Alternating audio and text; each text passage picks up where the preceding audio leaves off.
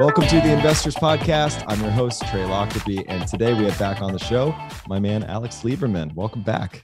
Thanks for having me. It's always embarrassing to be here because you have like the world's greatest podcast voice, and I just always feel so self-conscious when I join the show. Oh man, coming from you, that means a lot. No, seriously, amazing radio voice. I appreciate that. Well, last time you were on the show, you had just sold Morning Brew. You were kind of figuring out what to do next, and there is this idea, I think, that when you sell your business for millions of dollars, that gives you the permission to just kick back and relax and, take some time. And, the billionaires we study, especially, and it looks like you as well, who I consider to be a future billionaire, would be, the exact opposite. And, I heard this quote from Kevin O'Leary recently, and he said, success is not owned, it's rented. And rent is owed every day. And I wonder if you relate to that. Like, what's been your experience as you've been kind of navigating what to do next? Yeah, it's it's one of those things where you grow up hearing the stat that's always thrown around, right? You only need to make $75,000 a year, and at that point, every marginal dollar, there's a decreasing marginal benefit to your happiness study. Yeah. And you hear that and you're like, oh, that's interesting. That makes sense. But you don't necessarily at least for me, I didn't intuitively believe it. Like I didn't behave in my life as if I believed that, because if I truly believed that, then I would, get to $75,000 in salary and then spend time on anything else that maximized my joy.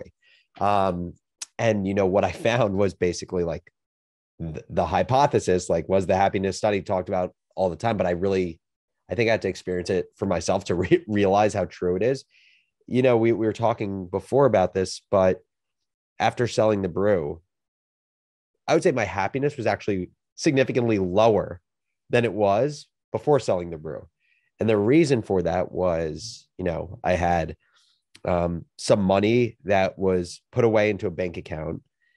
My lifestyle didn't change. What have I done since selling the business? I've moved to Hoboken, New Jersey. I have a dog, and I've gotten engaged. And those are all things that would have happened irrespective of selling a company. But all that, basically what has happened is the void of identity, right? Like my identity was so tied up in Morning Brew. Alex, the CEO of Morning Brew, that's how the world knew me. That's how I knew myself. And so I started feeling a lot of anxiety around what next. I felt anxiety around not feeling like I was growing anymore. I felt anxiety around kind of imposter syndrome, and it probably sounds crazy to people on the outside of like, dude, you just built a successful company, you sold it. But that's not how I internalize it. For me, it was, damn, Alex, you were basically pulled along for the ride for the last 6 years. It was all luck, no skill. And now the decision you have to make is, do you want to prove to yourself or to the world that you're not a one-trick pony? And I say all of this with the caveat that I don't think I try to spend a lot of my time now kind of triangulating around what is that actually gives me energy and happiness when I spend my time. But for sure, right after selling the business, I felt this pull to have to build something else to stay relevant, which again, when I think about that statement, it's so ridiculous because it's who am I trying to stay relevant for? It's super interesting. I recently, you are busier than ever, it would seem, where you've got multiple podcasts going. Your personality and your personal brand has just shot up. I feel like in the last 6 months, you've got top 10 podcasts hitting the charts.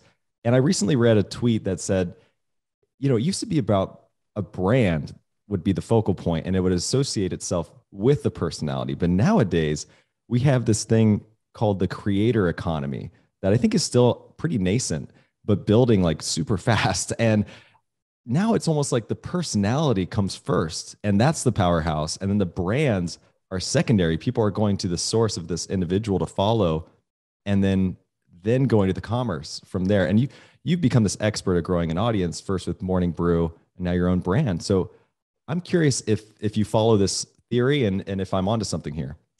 Yeah, I mean, I hope you're right because we're betting the house at Morning Brew on this. And in a lot of ways, I'm like taking fully levered bets on my career on this exact notion. Uh, yeah, I mean, I actually think what I think is that there hasn't actually been a behavioral change, meaning I think individuals have always followed individuals, aspired to be like other individuals, but the platform and the connectivity didn't exist for those individuals to wield as much power, right? And so Ben Thompson talks a lot about how the value chain of content has changed significantly, right? It used to be where the most powerful companies or brands, players in media or content were the ones who owned distribution, meaning the newspaper company owning the printing presses and the delivery routes, the TV companies, owning like the channels and owning the infrastructure to get TV to homes, radio stations having broadband. And basically with, you think about it in 3 steps, all of them sitting within the word technology. You had the creation of the internet. All of a sudden, billions of people with devices could now feasibly be connected with one another. Social media, the platforms now that were aggregating attention, and all of a sudden they were the most powerful players in the world because no longer was it so costly to distribute content because it was the internet. And then finally, the final piece on top of social platforms was, I would say, the tools that gave creators the ability to not just build audiences, but to create products and monetize products. And so, yeah, I think we're in a fascinating time right now where you see media companies like Morning Brew going all in on building brands that are built on the back of a creator.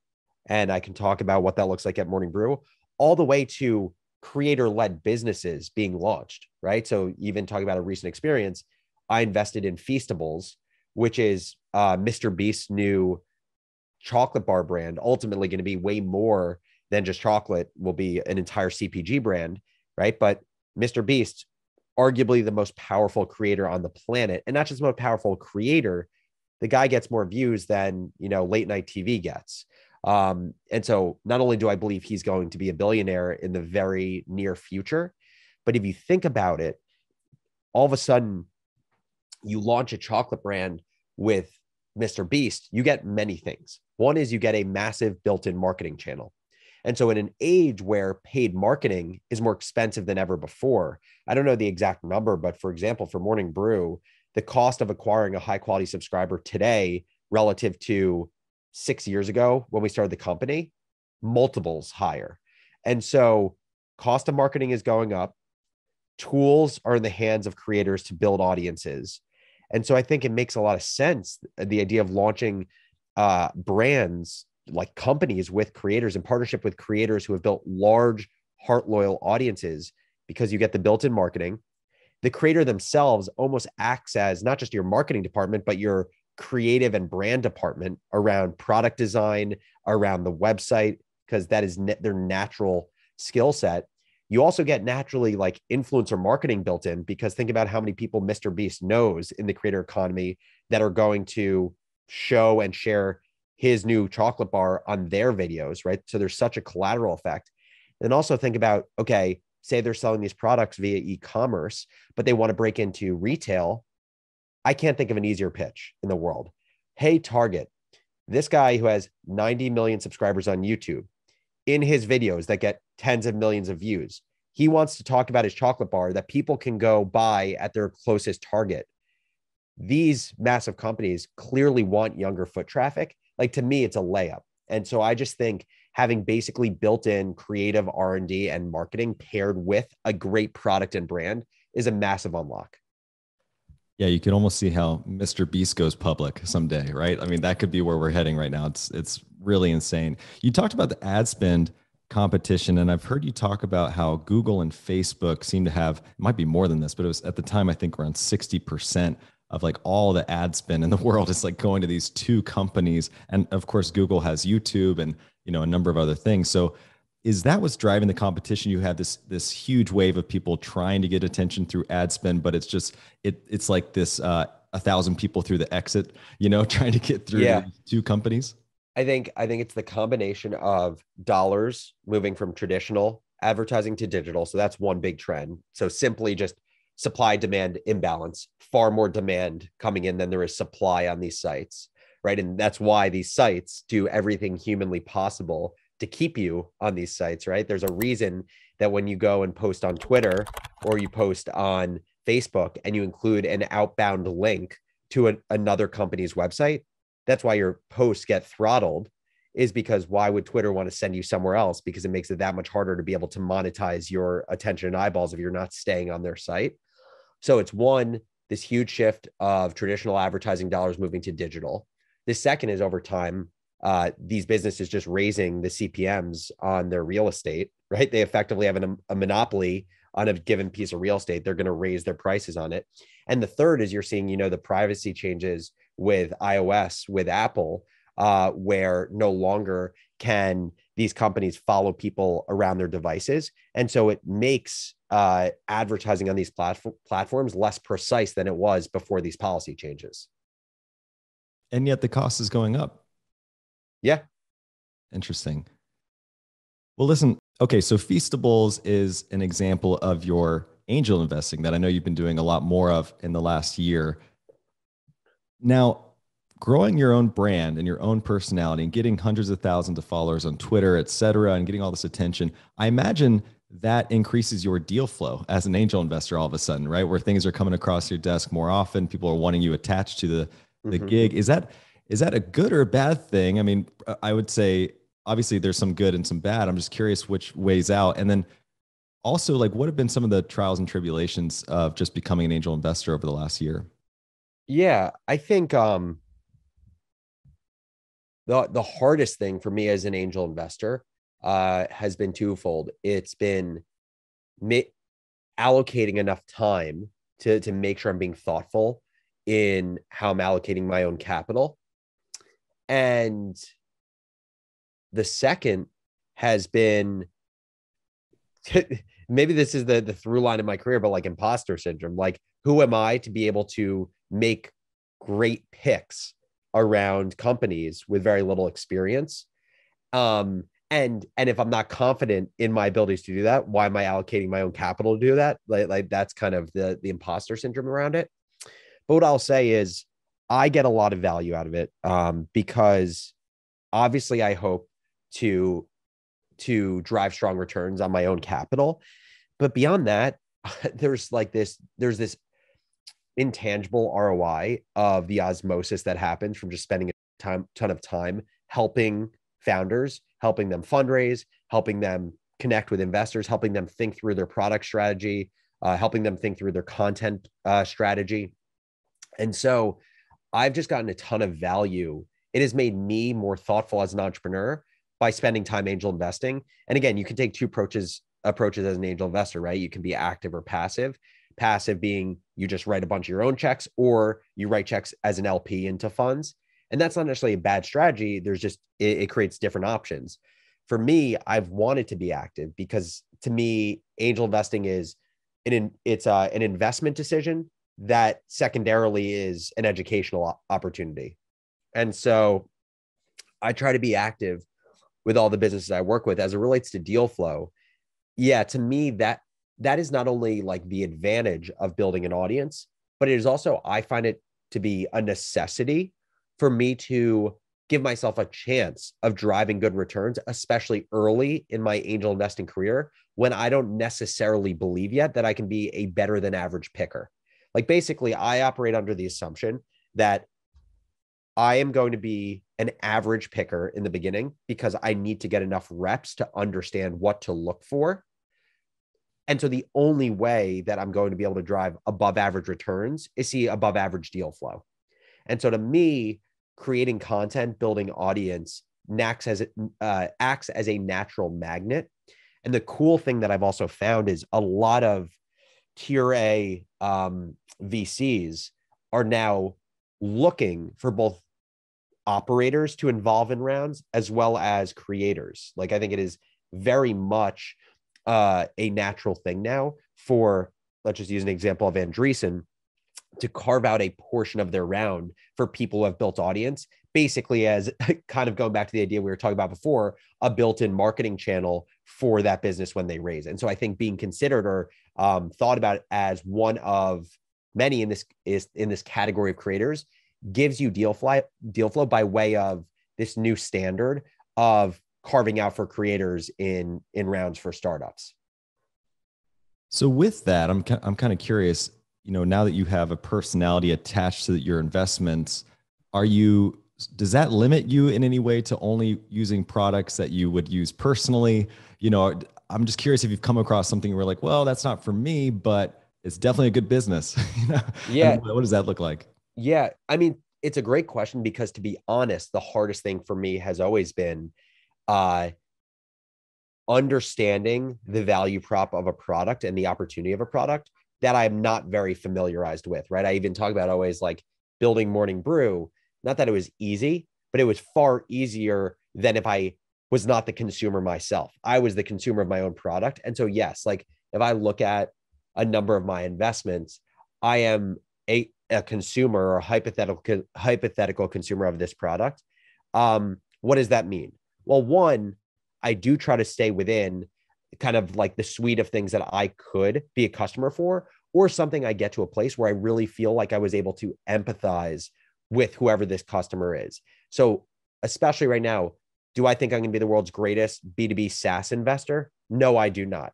But maybe that's like a space where I'm like, there's someone who's spending 24 hours a day thinking through the ins and outs of B2B SaaS. Maybe I write a check as an LP because I'm betting on them and I believe there's opportunity in the space. And so I generally focus on businesses where I very clearly can put myself in the shoes of the customer, media businesses where there's an opportunity to invest, which I would say is rather limited from a venture investing perspective, passion businesses. So like I love investing in businesses where the audience is a rabid audience, which is also why, again, creator-led businesses I love, because you're naturally latching onto a rabid audience to start. And the final would be businesses where content strategy is a very clear remit of their strategy. And so I can actually be value add as an investor to help them think through how they build out their content program as an accelerator to their business. And so I'll give you an example.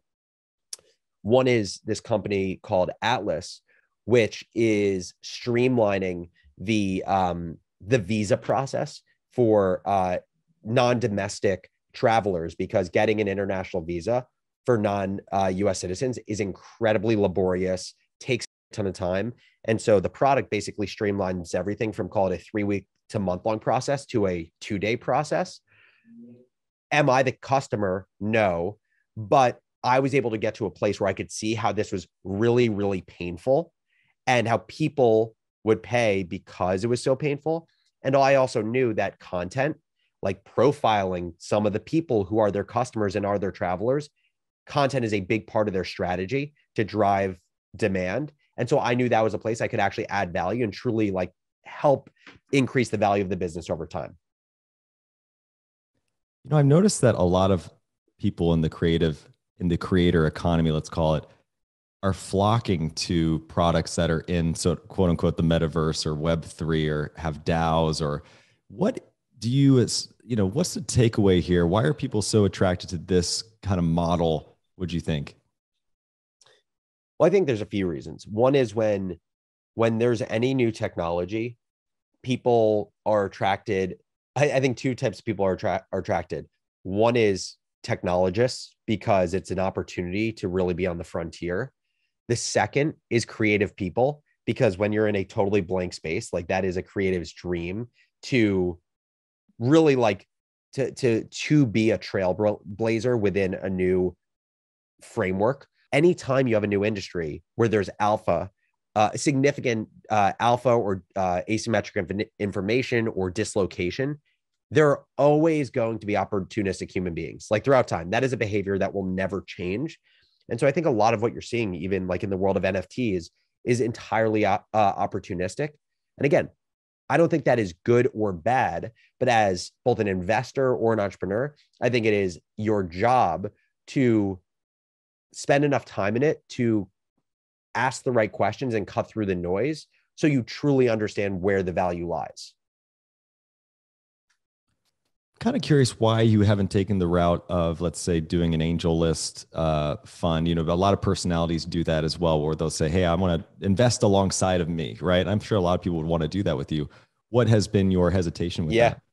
Look, I think doing that makes a ton of sense, right? We've seen everyone from Sahil Lavingia to Naval to my co-founder Austin to Sahil Bloom. Like, these guys have all created funds or rolling funds, and I think it makes a ton of sense, right? Not that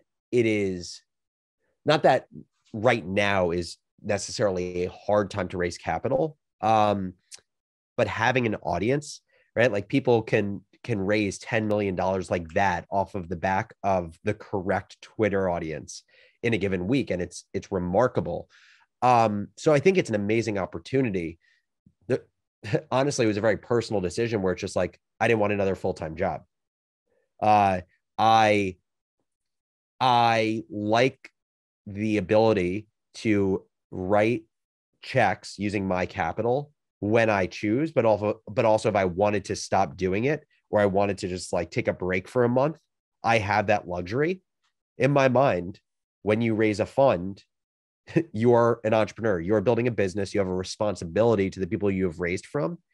And unless I knew I would go all freaking into that, I don't want another full-time job, at least in that capacity. I'm also not convinced, by the way, a lot of entrepreneurs go the entrepreneur to investor route. I'm not convinced that's the route that I want to go yet. You know, a lot of people understand this concept of having a competitive moat, but it's most often associated with a business, for example. And we're talking a lot about personalities right now. So I'd love to explore the ways you've thought about building a personal moat, especially around having what you've called social and financial currencies. Yeah. So this idea of a personal moat, I actually, I got the concept from Eric Torenberg, who is one of the founders of On Deck. He wrote a Twitter thread about this. But basically, the idea of a personal moat is, you can think about it just like a company moat, right? So company moat, you think about, is basically what is the strategy or unique advantage of a company that allows it to establish power and maintain power for a long period of time. And if you want to think about like, what are the things that create moats for businesses, I think Hamilton Helmer's book, 7 Powers, is kind of like the Bible for understanding what generally creates sustainable power. Things from switching costs to economies of scale, brand power, etc. And so I think about personal moats the same way, just in the context of an individual. Basically, the question you should ask yourself, if you're wondering, what is my personal moat as a professional or as an entrepreneur, is very simple. Do I have a unique accumulating advantage in my career? If so, what is that advantage? And so when I think about a personal moat, basically I think of it as a compilation of skills and knowledge that, when combined together in kind of this recipe, gives you sustainable advantage. Meaning, if you're a professional in a company, it makes you highly regarded, where your job security is high. If you're an entrepreneur, it makes you really good at leading your business. And so, there's a few examples that come to mind when I think of people who've built personal moats. The first is, and it's going to be controversial that I say this, but like Gary Vee. I love Gary Vee. I think the guy's a genius. I know there's people who think that he just shouts on the internet, but basically I break it down into, your personal moat is defined by your interests, your skills, and then the asset that moat creates. So Gary Vee's interest, his deep interest that motivates him, is building businesses. His skills are the combination of self-awareness, empathy, and storytelling. And so empathy, in my mind, relates to his ability to have his finger on the pulse of what consumers are doing, which gets him involved in new technologies or businesses early. So NFTs, it was VeeFriends. Baseball cards and collectibles, he did that before it became big. early investor, I believe, in Uber and in Twitter. And so for him, what is the asset that he's built from this kind of compilation of skills? It is a massive engaged audience that accrues value when he sleeps. And the way that I think about this combination of skills is all you're trying to do is basically, it's less about being a 10 out of 10 in any given skill, but it's more of, if you're an 8 out of 10 in self-awareness, an 8 out of 10 in empathy, an 8 out of 10 in storytelling, well, generally you're a 10 out of 10 in that mix. It's what David Perell calls the personal monopoly when it comes to writing. And so for me, as I think about my career, whether it's with Morning Brew or building other businesses, I'm constantly thinking about what are my unique skills, my natural superpowers that I'm just willing to spend more time sharpening than anyone else I know. And how do I line those up with my deep interest to create an asset for me over time? And so for me, my skills, I would say, are vulnerability, empathy, and creativity. And I believe over time, what that will allow me to do is to build large engaged audiences and large engaged businesses with strong cultures. That doesn't have to be the combination to build an asset such as an audience or a business, but it is an example of how to do that. Now, speaking of the creator economy and this Web3 thing, I feel like the word of the last maybe year, 6 months, whatever you want to call it, is community. You have everyone and their mom talking about, hey, how community is the new, it's not customer acquisition costs, it's community acquisition costs nowadays. But one of the key moats that I think a lot of people are familiar with is a network effect. And I've heard you talk about how a community can have a negative network effect over time, right? If you think about it, the more people come in, Yep. kind of the wider out the bell curve you're going, and the quality can decrease from that. So I'd love to hear you talk about the negative network effect around communities. Look, I'm running a founders book club right now. I freaking love this book club. And why did I do it? It was when I was like, after moving out of my role as CEO of Morning Brew, I was fiending for something to build and grow. And I didn't care what it was. I just needed to build something. And so I started picking like time-bound projects, so I didn't have to commit myself to the next 7 years to something. And so I was like, why don't I just build a book club? I'm trying to read. I can force accountability with other people, and I get to meet other founders. So anyway, we are are we 2 books into this thing? Yeah, we're 2 books into this thing. The first book we read was The Sovereign Individual, which is a big book, especially in the crypto community, written in 1998 by well-known investors, basically predicted everything from crypto to COVID. The second book we read was the Will Smith memoir, phenomenal book that I think investors and professionals can learn a lot from. But anyway, there's 20 of us in this group. When we do our book club meetings, there's 8 people in a meeting. And I asked the group this week, I'm like, okay, guys, gearing up for round 3, I was thinking about opening up the group. What do you guys think about it? And there was like palpable anxiety from the group around opening it up at all, because I think they feel like such a special and safe space to have open conversations, not just about the books, but just like their own lives, their own motivations. And I think their concern is, okay, as we open it up, not only how is the quality of the new entrants going to stay high, but also how do we moderate quality conversations when instead of 8 people on a Zoom, we have 30 people on a Zoom. And so it's a very real thing. I think a lot of people espouse the value of community. It's also just fascinating that it's like a thing right now, because community has, as far back as time, like religion is one of the first versions of community. Even before that, our kind of like the primal version of ourselves, there was community to protect ourselves from predators. Like community has always been a massive thing because it's hardwired into us, the importance of connection to others. And so I find it interesting and peculiar why it's like so zeitgeisty right now. And so all I'd say is, yeah, it's really important. It's always been important. Very few people can actually build strong community because you talk a lot about it and then you go and try to manage a community, and it's a shit ton of work. And, to give props to one community I'm in, there's a crypto community called Crypto Packaged Goods, CPG, that was started by Chris Cantino and Jamie Schmidt, and it's exceptional. But the amount of time and effort they have put into cultivating this now, I don't know, 2,000, 3,000 person community is crazy. Like there are people basically working full-time jobs to moderate this community.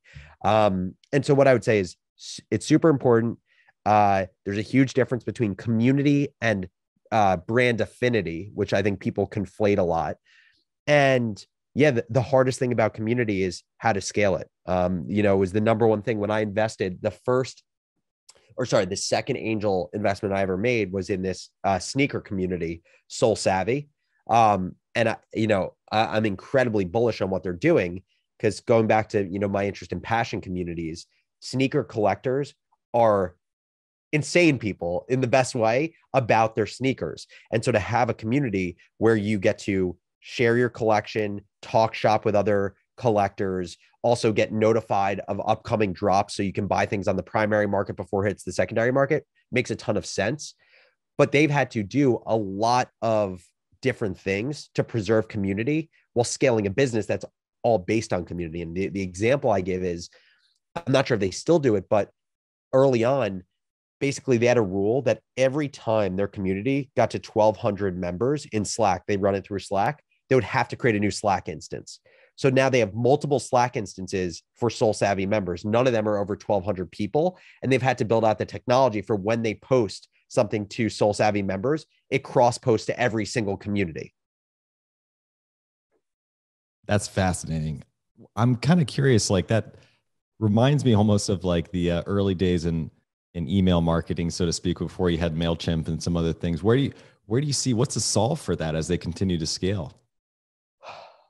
Yeah, I mean, it's a great question. I think what's going to have to happen is technology is going to have to just get better and better at managing communities while maintaining their intimacy.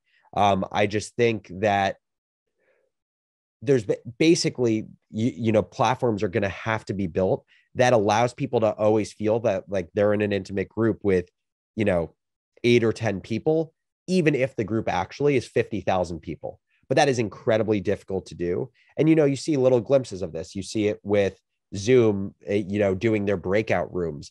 But if you're talking about building a business truly around community, something like a Discord channel with 15,000 people and getting hit up by bots on the side is not going to cut it. 90% of the coffee at grocery stores is stale. You heard that right. The coffee you know and think you love needs an upgrade. Instead of rebuying the same old, let Trade Coffee send you something freshly roasted that you're guaranteed to love. Trade Coffee sells the freshest roasted and ethically sourced coffee beans from America's best local roasters. They ship free to you as often as you like, whole or ground. Whether you like instant coffee or want the latest exclusive geisha, Trade's real coffee experts taste over 500 roasts and use technology to match you with your ideal coffee based on your taste preference and brewing. Take the coffee quiz to get started. Trade guarantees you'll love your first bag or they'll replace it for free. And help support small businesses. Trade has created over 100 local jobs across the U.S. through their roasters. The coffee is shipped in a backyard compostable bag. You can literally bury your coffee in the bag they ship it in.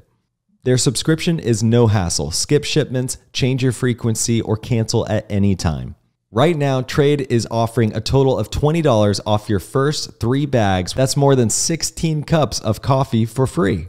And community being around since religion is a great example. What also has been around, I feel like forever, is exclusivity and how valuable that is and what the value that comes from that. Just you were in New York, just drive around any street where there's a new nightclub and you see the demand, out the door. It's not that dissimilar.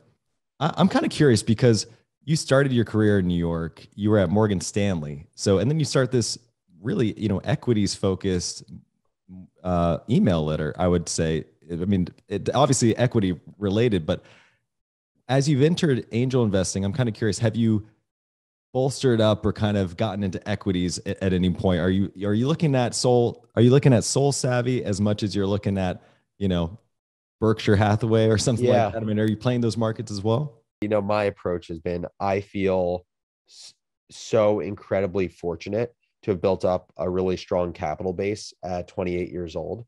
And so, basically my goal as it relates to getting smarter about scaling my wealth is really Like, so when I'm talking about like studying the equity markets or reading through a 10K, I literally just want to get smart enough to ask the right questions. Um, and the reason I say that is I now have financial advisors who are managing my money. And I want to just be smart enough to ask the right questions as they're deciding how to allocate my capital. I don't want it, at least right now, to be my full-time job to allocate my capital. I also don't have the personality where I'm like looking at my portfolio every day, seeing, what my single name stocks are doing. I have an interest in it, but really, I would say 75% of my portfolio, actually 70%, is basically, you know, uh, 70% of my portfolio is basically just index funds in the S&P. My view is just take the base that I built up and literally don't look at it for 50 years. That is my view. And then the other 30% is to hopefully create some alpha in the portfolio. So, started putting some money into real estate via Blackstone, via their REIT. They're doing a bunch of single family home rental investing. I've allocated, let's call it somewhere between 5 and 10% to other alternatives. So that be crypto, that be angel investing and private equity. But again, 75% is sitting in just large value and growth stocks that I've set and forget basically for the next 5 decades. That's a good way to sleep well at night. I respect it. I really do. It's an interesting, almost like dichotomy between your background and, where you're going now. It is. And I think also, like, again, people look at entrepreneurs and I think they assume they're super risk loving. And I would say I'm not a super risk loving person. There are people in the startup space that I know basically have 95% of their net worth tied up in crypto right now. Even the idea of like raising tens of millions of dollars from VCs, like that even makes me uncomfortable because I like the idea of running cash flowing profitable businesses that you can then reinvest in yourself, even if it means you have to grow a little bit slower, but you can sleep at night because you're not hemorrhaging cash. And so I always say that because like, I think there's a spectrum of risk tolerance for entrepreneurs. And I would say, I say closer to risk mitigating than risk loving. And I think that shows also in how I invest. It's not like I have all my money sitting in treasuries or munis, but like all I want to just do is compound my wealth by on average 7 to 10% a year for the next several decades. Makes a lot of sense. When it comes to a couple more points around angel investing, one I'm particularly interested in, because I've done a little bit of angel investing myself, but not nearly as much as you. I'm just curious, like one kind of upfront issue I saw right away is that everything looks great. Yeah. You get a deck sent to you and it's going to be the highlight reel. It's going to be polished. It's going to have, and that's where I'm like, okay, I got a newfound respect for venture capital because, they have to sift through everything and they all look great. So I'm kind of curious, has that been your experience and what have you kind of done to build a filter for that? Yeah, it is really, really hard. I think also to your point, it really depends on the stage you're investing in, the way that you think about it, whether you're investing pre-seed and seed, or let's call it series A and beyond, how much you're thinking basically about like the intangibles and kind of like the traits of the founding team versus how much you're actually looking at the financials of the business, the growth in terms of whether it's users, customers, or revenue. And so for me, just to give context, like I have focused generally on pre-seed and seed, and I struggled exactly with what you're talking about because my natural waves, I think there's two very different brains, especially in building businesses. I would say one, I'll call it the eternal optimist, which is really the person who just always sees possibility, what's possible. And it's a great way of being, But there's trade-offs to that, right? The trade-off is maybe you're a little bit too reactive because you don't see cracks when they start forming. Maybe it gets you to not ask if something should be done differently enough. On the flip side, there's the other brain, which I would call the bomb sniffing dog of business, which is the brain that is naturally saying what's wrong. Not inherently bad, either of them, but there are trade-offs. And so what is the trade-off with the bomb sniffing dog? Well, you can come off as pessimistic. You could come off as not seeing possibility. You could cut things off too early because you only see the negatives. For the first, the eternal optimist, again, it could prevent you from being proactively intellectually rigorous. And so I think understanding where you live on the spectrum of bomb sniffing dog to eternal optimist is really important. I sit closer to eternal optimist.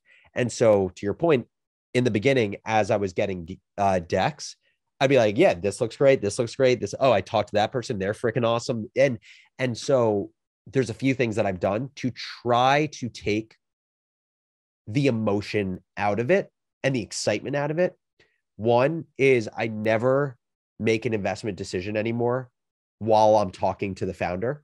I always create a separation of at least 24 hours. It's kind of like the Seinfeld rule that Tim Ferriss talked about with Seinfeld, where Seinfeld, the way he thought about the rule was he would write new jokes and you feel really excited about those jokes and he would never show them to anyone else for 24 hours because he didn't want people to ruin the feeling of excitement that he had. But I used it in the same way, use time to separate emotion and action. The second is, and I actually heard my co-founder Austin talk about this, which is why I started doing it, is forcing founders to show memos, like to show past investment memos they've sent or answer questions over email. Because to me, what that strips people of is like salesmanship, which is an incredibly valuable skill, but I think it can be limiting from an investor's perspective because you can be wooed by the wrong things. And, the third is that I force myself every time I approach a decision around an investment, I write an investment memo for myself. Basically, the 8 Alexes in my brain are just the investment committee for me. And I always ask the same questions. And part of the questions one of the questions I ask is basically, if it hits the fan 6 to 12 months from now, why did it hit the fan? And I should never leave that blank. And the other thing I do is I write down what my emotional state is when I've made that decision. And I basically got this kind of decision journaling framework from Shane Parrish from Farnham Street. And it just helped me. Basically, all these exercises are what I would say is to necessarily strip yourself of excitement and optimism for a brief period of time to think clearly. Are you actually going back and is it the simple act of writing that's powerful, or are you actually going back and reviewing those, a year later and finding them through the notebook and saying, oh, here's what I was thinking? Yeah, it's a combination. I'd be lying if I said I reviewed every single decision journal that I've written. The act of writing it, not only super helpful for me, but I send it to other people to have them poke holes in it. But for some of these, I am adding into my calendar 6 months from now, a calendar invite with an attachment to the memo. Or when I end up hearing about one of my portfolio companies raising another round, I'll just have the natural trigger in my mind of looking back on the memo and seeing how my thesis is playing out and whether it's a really strong raise or not a strong raise. I basically get to look back and say, was my decision-making sound here? Or is the result that is happening right now based off of luck versus skill? I want to talk about luck because I've heard you bring it up a few times, especially around, meeting the right co-founder as you did with Austin. Yep. And I feel like recognizing luck is underrated. And I kind of perk up when I hear people bring it up or talk about it because I'm like, that the identification of luck is just rare too rare in my opinion. So how do you think about luck in life and business and now investing? Yeah. So this is the first time I'm saying this, but I think the way that I think about it is, right, luck absolutely exists. And I think in my mind, there's 2 types of luck. There is controlled luck and uncontrolled luck, meaning luck that you actually luck, skill that is disguised as luck, right? Like you actually had a hand in the luck that occurred versus luck that you had no hand in. So I'll give you an example of both. Uncontrolled luck that I had no hand in would be me being born as a white man in a privileged neighborhood in New Jersey, being able to quit my job from Morgan Stanley because I had the privilege of having a parent who would cover my rent for 6 to 12 months when I try to start my business. And so when people say I took a big risk, I remind them of exactly how things went down and how the risk I took was so much less than many other people in this country. That is what I call uncontrolled luck. I had no hand in that. Controlled luck is what I would call meeting Austin.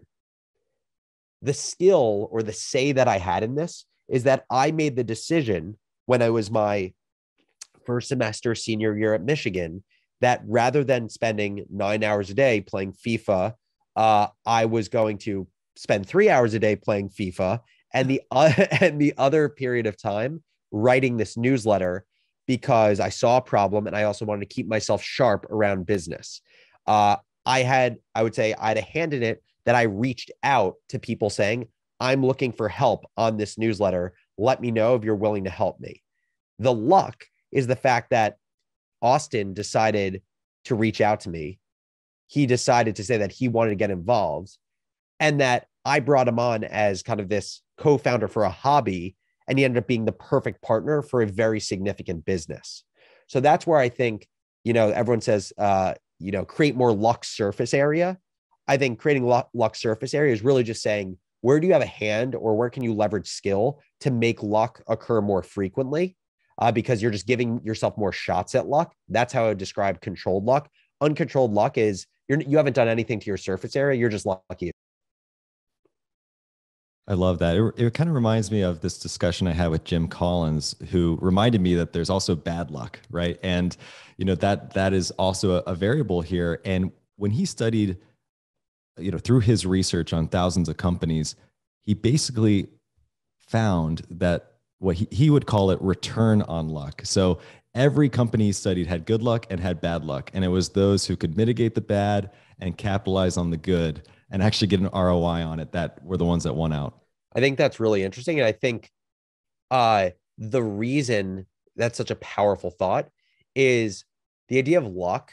I think the reason it's an uncomfortable idea is like we as human beings like being in control. And when you're dealing with luck, it purports that you're no longer in control. Something happened that was out of your control. And I find fascinating, I don't know if this is what Jim was thinking about when writing about return on luck, is that the idea of return on luck to me puts luck back in control, basically saying something happened as a function of something you couldn't control, but it's what you control, like what you do after the fact, because of you make a decision based on what you can control. And that really shows your abilities beyond luck. It shows how you leverage skill in the face of luck. I love this concept of control. And I think it's a good segue to talk about something we haven't really talked about a lot on this show, but it kind of ties into your latest project, which is mental health. And as you're a founder, especially, you got to find ways to control your mental health and support it. And control, in my mind, is reminding me of this book I read by Pema Chodron, who basically it's called Life is Beautiful. And the synopsis, basically summarizing it, it's like all of human suffering comes from this, not all of human suffering, but a lot of human suffering comes from this idea of trying to find stability in a world that is just fundamentally unstable. Things are fluid all the time, constantly changing underneath you, and you are just trying to grab onto something and hang on to it and control. And that word just kind of resonated with me as you said it. And I'm kind of curious about your experience with mental health and anxiety, and especially as you've been talking about it with your new show, Imposters. What is really interesting to me about you is the success you've had to date. So for example, a lot of people, myself included, I've been a founder, I've been an entrepreneur, and I've had anxiety tied to my business as I'm growing it. But with this idea that, okay, but as soon as we get somewhere, then I won't have anxiety, right? I have arrived. And it sounds kind of like you've somewhat identified your anxiety post, let's call it your first success, right? And I'm curious if you became more attuned to that having sold your business, or is that something you've been mindful of all along? Yeah, there's so much here, but that, to comment for a second on control, the reason I think the idea of control is so profound is because everything that gives us anxiety or causes fear is based on something out of our control, right? Like, and so if you think about, if you mentally shift every day, if you focused your attention on the stuff that you could actually control what you can control, you very quickly see how things kind of like noise falls to the wayside, right? I'll just give you a random example. There was someone who reached out to me, there was someone who had posted or had tweeted basically saying that there was a founder. This is them talking. There was a founder with a big audience on Twitter who copied my idea. What should I do? And I saw this, and this person I had been DMing with recently. It's like, are they talking about me? And so in that moment, I got really anxious about it, right? Because the last thing I would ever want to be considered, or one of the last things, is like an idea stealer. And so what I couldn't control in that scenario was how they were feeling. What I could control is taking the impetus to reach out to that person rather than through the grapevine, communicate with them. So I sent them a message and I said, hey, is this tweet about me? And they said, yes, period. And I said, and they explained why they thought I had copied their idea. And I said to them, look, I understand what you're saying, and I understand why you're concerned about this. If you'd be open to it, I would love to explain to you all of the facts from my side. And that's all I can do. I can't control how you feel about this, but what I can control is giving you all the information so you can decide what you think happened. So asked them for their number, got on a phone call, basically talked for the next 45 minutes. The first 30 were us basically talking through this. The remainder was like, it was like we were good friends. And I give that example. And, the long story short is I can very confidently say that I did not steal this person's ideas, but it didn't matter what I thought. The whole thing was I could control the information that I gave them. And I think for a large part of my life, the things that I was anxious about were things that I couldn't control. So I'll give you an example. My whole life, I've had OCD. It's hereditary. My dad had OCD. For him, it manifests in the form of like clean OCD. The guy was Purelling his hands everywhere. He passed when I was a junior in college, but we always joke now, like COVID would have been the worst freaking thing. He would have been a head case during this. But for me, one of the ways it manifested was in different forms. One of the forms was like health OCD, where after my dad passed away, I was obsessive about my health. And I was worried, as someone who exercised a decent amount, that one day I'd be running on the treadmill and my heart would just give out. And I'd be one of those people who died really young from their heart stopping. And so what would happen is I would spend a lot of days where I'd just be so fearful of working out. I would have the fear of dying each time I worked out. And I would ask myself, what can I control here? What can I control? And what I could control in these scenarios was pushing myself to be uncomfortable and work out every day. And for the person who's not experiencing this, right, it sounds kind of crazy because most people aren't worrying about their heart popping while they're running. But that was a thing for me. And what I controlled was the thing I could control was the action of facing that fear. And so, to bring it back to mental health, I've been aware of my anxiety and OCD for a long time. The reason I think I've spent a lot of time recently thinking about it and helping people with it is, one, I've found the profound effect that me talking about it has had on people, right? Just even talking about imposters, the reactions to this show, about people feeling like they were heard for the first time in their life, about struggles they've endured for decades. It's like, if it makes me feel more purposeful than anything else I've ever done in my life.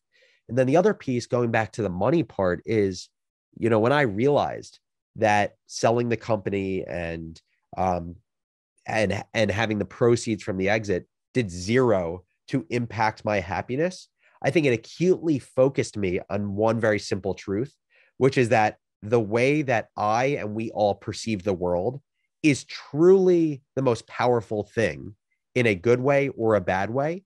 And so the best investment I can make in myself is giving myself the tools to see the world clearly. And so that's why I've spent so much time on it, is because I realize no matter what happens, whether I have a lot of money or I don't, my perception of everything that occurs in my life, whether I perceive that as good or bad, is based on the clarity of my thinking. And to think clearly, you need the tools to navigate that, especially at times when it's really hard to think clearly.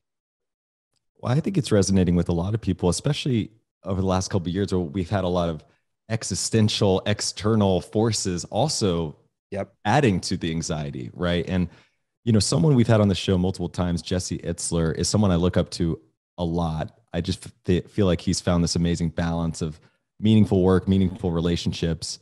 But the other day on Instagram, he was sharing what he called his quote unquote medicine, right? And it was this kind of laundry list of sauna, breath work, running, marathons, 2-hour swimming, ice baths, et cetera. It's like there's all these things he has to do to kind of like, calm his nervous system. I saw him do one of those ice plunges. Oh yeah. It's incredible. Right. And I've had this talk with other people, because I follow a similar format, but mine is also inclusive of, therapy and CEO coaching and massage, acupuncture, meditation. And all of a sudden it becomes like a second or third job just to kind of, manage. And I'm kind of curious, because I've heard you frame this up as something I hadn't heard before, but it's called your mental health stack, similar to a tech stack that people might be used to running a company. Talk to us about your mental health stack and how you kind of developed it over time. Yeah, well, and just to quickly react to what you're saying, managing your mental health, especially when it's in a challenging place, is a full-time job.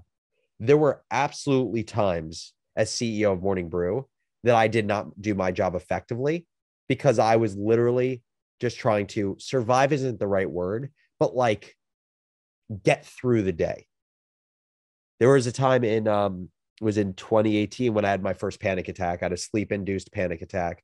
Basically, it's normal for people to either, when they first fall asleep, to like kick their foot and kind of like jolt themselves up, or like to have saliva in their mouth. For me, I literally like choked on my saliva where it normally wouldn't do anything, but because I was in a certain headspace, I basically told myself I'm not breathing correctly. And when you get the thought that you're not breathing correctly, it's over. Like then you start not breathing correctly. And then you're asking yourself, are you breathing correctly? And so basically for 2 or 3 hours, my mom on speakerphone had to like talk me off the ledge of like, you're going to be okay. You're not going to pass out. But for the next month before seeing a psychiatrist, ending up getting prescribed for medication, I had panic attacks every day. And so there were times when I was in the office and I would just be sitting in a meeting and I wouldn't be talking. And then all of a sudden this like jolt of anxiety would hit me and I would feel like the room was closing in on me. Like everyone was focused on me in that moment, and I'd have to leave the room. I would literally have to go walk outside because I felt like I was going to break down. So I hope it just paints a picture, especially for people that have not experienced panic attacks or anxiety to the point where it can be debilitating, that at times it was absolutely my full-time job over running Morning Brew. That's the first thing. The second, as it relates to my mental health stack, basically the way I think about it is I think of my mental health on a spectrum from like 1, it's called like perfect calm, 10 being the worst anxiety that I've ever experienced in my life. And to me, there are a group of things on my mental health stack that take my base level, steady state anxiety and bring that down or bring it up if it's not taken care of the right way. And then there are things that help basically lower the fluctuations. And so, for example, kind of the trio of self-care things that I do. So exercise, sleep, and diet. When I have not taken care of one of these things for more than 3 days, my baseline moves from what I would argue is typically a 3 or 4 to a 6 or 7. It's like that big of an impact. And of course, I haven't given up drinking, but on days that I drink, the next day, as a function of probably the alcohol itself as a depressant / me not getting as good of sleep, baseline always higher. The other things that I do, so I have a therapist, I have an executive coach, I meditate, and the fourth is like me educating myself. So reading books like Buddhist texts, reading people like Pema, reading Jay Shetty's Think Like a Monk, reading Ryan Holiday's Daily Stoic, all of these things to give myself the mental tools. And the way I think about those is those are the things when I am experiencing heightened anxiety, those are things that lowers the peaks. Basically, what is the toolkit that allows me to react to things happening? And so that is my mental health stack. And it's different for everyone.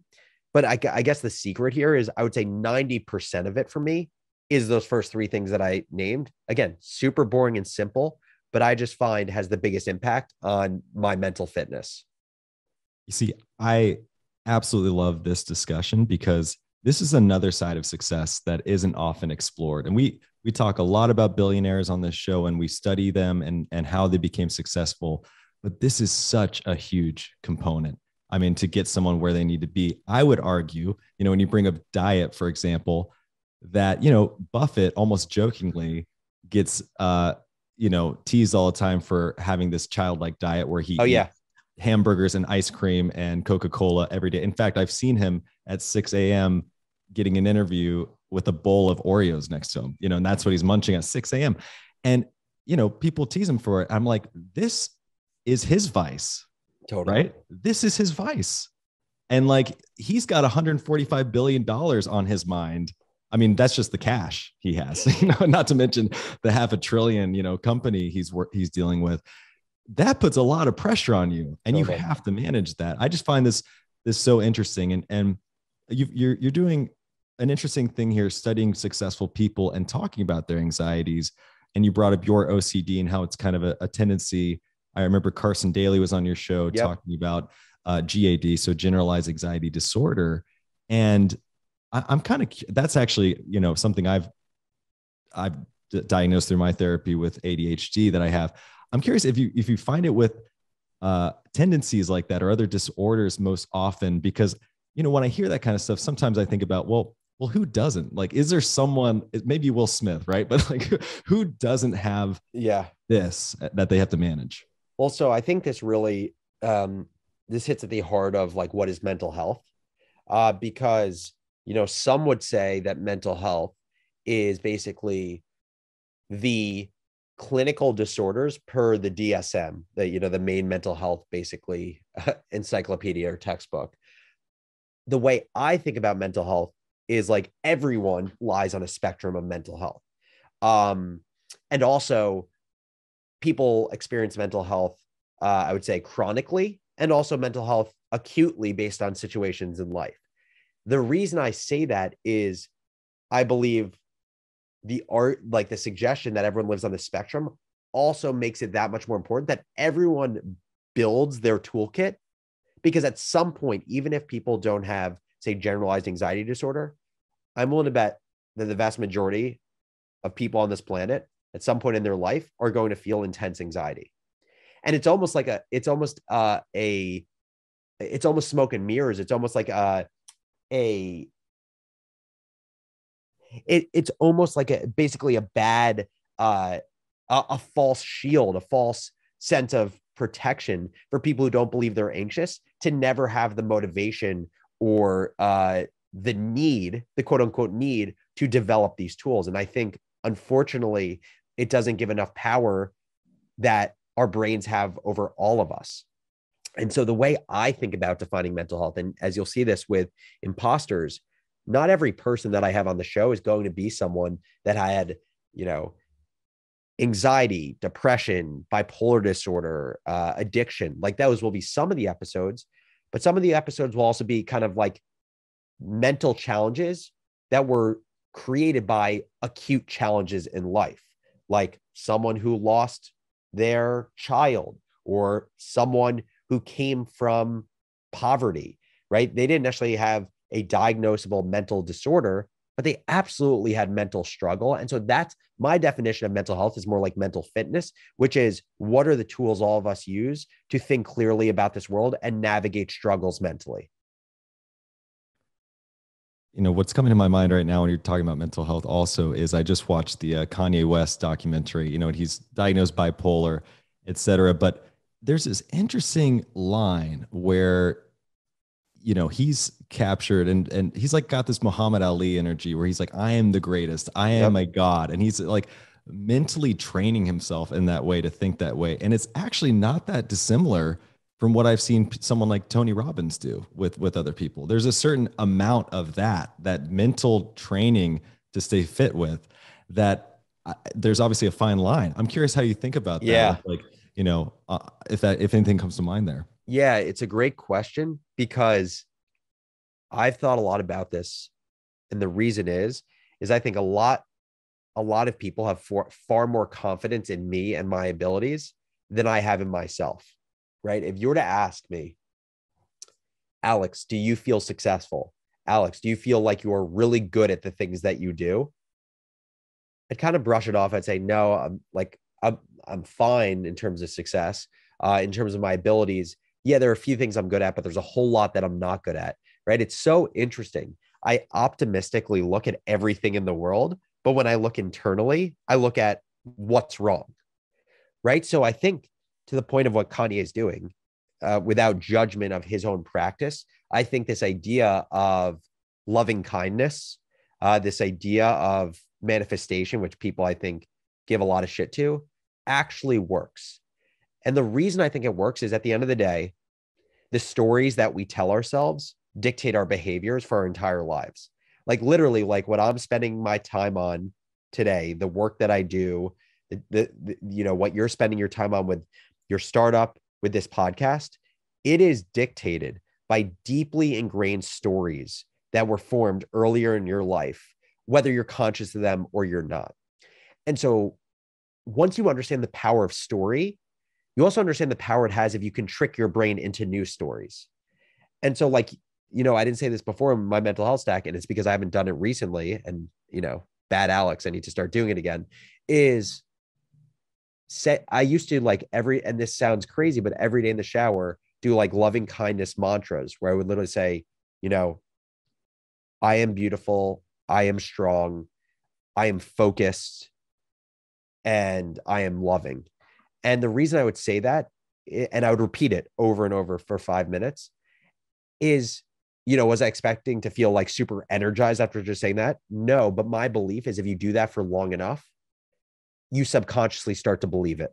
And it changes biologically how you feel about yourself. I really do believe that, because I just think stories, at the end of the day, like language and stories, have such a biological impact on us, both external stories as well as the stories we tell ourselves. Yeah, I would argue stories are synonymous with beliefs, right? Exactly. So, yeah. Well, listen, before I let you go, with imposters.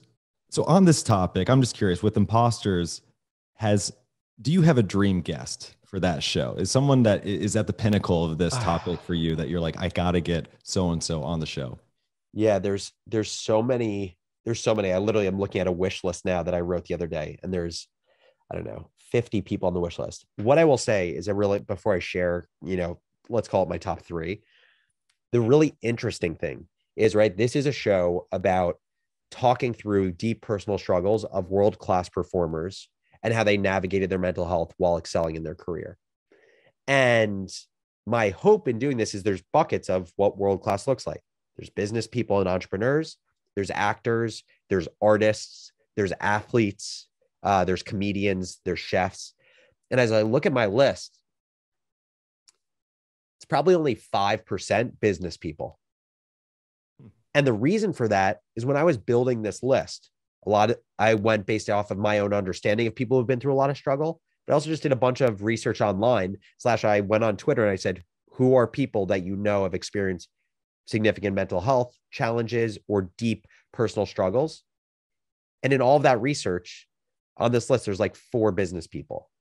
And I just thought it was a very interesting thing. And it at least created the question in my mind of why is possibly the industry still in a place where business people or entrepreneurs don't feel permission to talk about their struggles, their quote unquote weaknesses that I'd argue actually are strengths when they talk about them, and their mental health journeys, even though,